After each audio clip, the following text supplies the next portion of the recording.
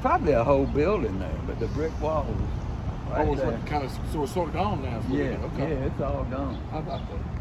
But I remember specifically that album because you know the famous thing of them laughing. Right. Dwayne's got the heroin in his hand because he had. He's going, yeah. Because he had.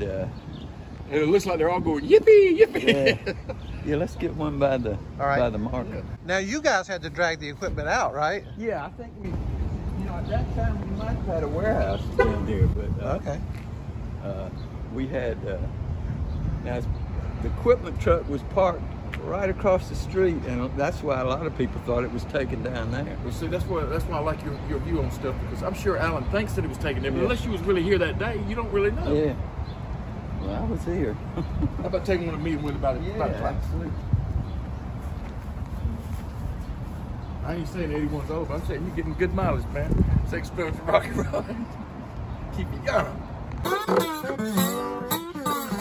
Hi, Chris Hicks here from the Southern Rock Insider. I'd like for you to hit this button right here and subscribe to our channel for all the latest updates and content.